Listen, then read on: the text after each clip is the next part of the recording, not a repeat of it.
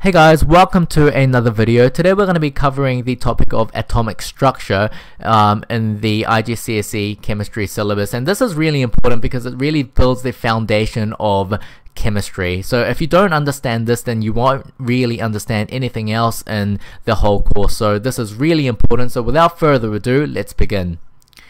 So an atom is defined as the smallest particle of a chemical element, and a chemical element is basically a substance that is composed of just a single type of atom. For the sake of simplicity, let's take a look at the fact that you build a big yellow Lego wall simply just using these yellow Lego block units. Because this whole wall was built with just this yellow unit, this represents an element and this represents a single atom. If you had, of course, you've got different types of atoms. You could have green blocks, you could have blue blocks, and if you make a blue wall from just blue blocks, then that would be a different element from this one. Okay, so that's fairly simple. So the element carbon, for example, is only made of carbon atoms, and the element oxygen would only be made of oxygen atoms, and so forth. You do get the gist. So the structure of an atom is actually made of three subatomic particles. You've got the neutrons, the protons, and the electrons. Really important distinctions between these is, first of all, the charge. The charge of a proton is a positive one. The charge of an electron is a negative one. Neutrons do not have any charge at all. Secondly, the weight is also quite important. The weight of a protein is, given that it's relative to each other, just 1 unit. Neutrons also weigh 1 unit, and electrons weigh nothing at all. Okay, so this table here to the right summarizes this. Just be aware that this is the exact relative mass, 1 in 1840, but for the sake of your course, this is basically negligible, so you can say that electrons have 0 weight. Now, so the protons and the neutrons are located in the nucleus, which is the central part of the atom here, and the electrons are always in orbit of the nucleus, and they sort of lie in what we call shells, which are represented as ring-like structures that we draw around the nucleus. So let's take a look at that in a bit more detail. But before that, there's a couple of things that we need to go through. The number of protons is defined by the proton number or the atomic number, right? And in an atom, the number of protons will always equal the number of electrons, and that's really important. And that's the reason why atoms never have any charge, because the number of the charge from the protons will always balance out the charge from the electrons, making it a resultant charge of 0 always. If you have an imbalance in the number of protons and electrons, then it will have a charge, but at that point we don't call it an atom anymore, we call it an ion. So that's quite important, and we'll look at that in a bit more detail when we look at ionic bonding and things like that, right? The other thing is that the number of protons and the number of neutrons, when you add that together, we call that the mass number, because again, the mass is really only defined by protons and neutrons, because as we said before, electrons have 0 mass. Okay, so this is quite important because this is what the periodic table will tell us. So let's take a look at the electron arrangement just for a second. I've said that electrons are held inside these shells, and we sort of draw that as rings around the nucleus. So you've got the nucleus right in the middle here, and you've got the shells that are surrounding it. It's important to understand that the very first inner shell, which is closest to the nucleus, has a maximum capacity of 2 electrons. So you can't have any more than 2 electrons in the first shell. And the next 2 shells, however, you can have a maximum of up to 8 in each of these. So that becomes a bit more apparently important and useful for us when we take a look at the drawing out the diagram of different atoms later on. So this is a periodic table. The periodic table basically lists out all the elements that we know of, okay? And for example, we've got hydrogen here, helium here, all sorts of things. And the information that the periodic table gives us is quite important. So let's take a look at the element oxygen, for example. Let's zoom that up. So what you have is obviously the name of the element, and you've got the chemical symbol for the element, and you've got these 2 numbers here.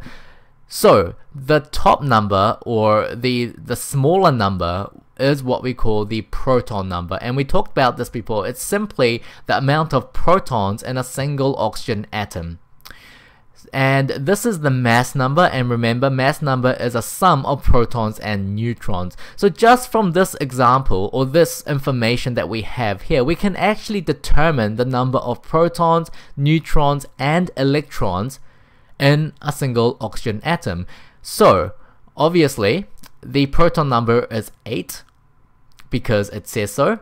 The neutron number is 8 because the proton number plus neutron number is 16 in this case, so there must be 8 neutrons.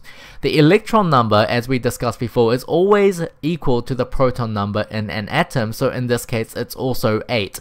So when we put that into a diagram, you've got the 8 protons and the 8 neutrons inside the nucleus, and in the first shell, because it can only have 2 electrons, you put the 2 electrons there, and the rest is in the most outer electrons. The really important thing is initially just to draw the rings and fill in the electrons from the most inner shell. So ignore the rest, and first initially you just fill in the electrons from the most inner shell and then go outwards. So if this was blank, you would put 2 in, and then because you have 6 electrons remaining, you would fill that in the most outer shell. So you can see here that an oxygen atom has 2 electrons in its inner shell, and its most outer shell it's got 6 electrons. So 2 short of its maximum.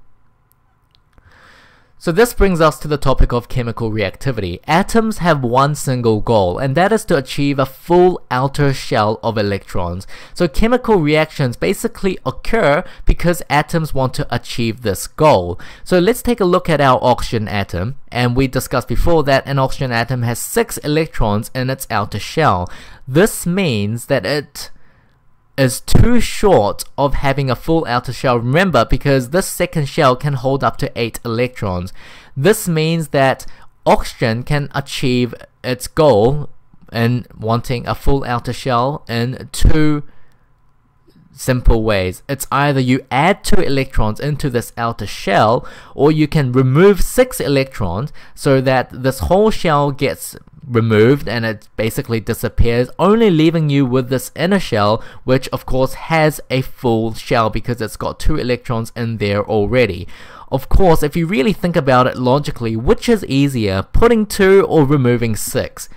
Of course, adding 2 is so much easier, and in reality, removing 6 electrons never happens. It's always adding 2 electrons, and it does that either by sharing electrons with other atoms, which is what we'll talk about in future videos like covalent bonding and things like that, or it simply just gets it by process of transfer, and that's called ionic bonding. But again, we'll cover that in a topic in future videos.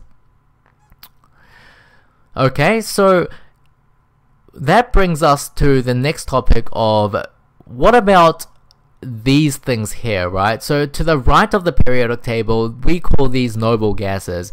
For example, helium already has a full outer shell. It's got 2 electrons in its most outer shell, which is also its inner shell, by the way, but it's only got 1 shell. And so basically it already has what it wants. So all of these elements to the right, these are called noble gases, and all of these, every single one of them has a full outer shell to begin with. That's why these gases are inert. In other words, they're unreactive, simply because they don't need to react with anything. They've already achieved their goal, and they're pretty happy with how they are. They're very stable elements, so therefore they're unreactive. So that just strengthens the idea that atoms really want to achieve a full outer shell, and that's why reactions happen in the first place. So that's it for today, guys. Please check out my website www.freeexamacademy.com for extra notes. I am in the process of making some notes particularly for this topic, so check it out. Otherwise, please like, share, and subscribe for more revision videos, and comment if you want any specific topics to be covered. So thank you guys, and I will see you in the next video.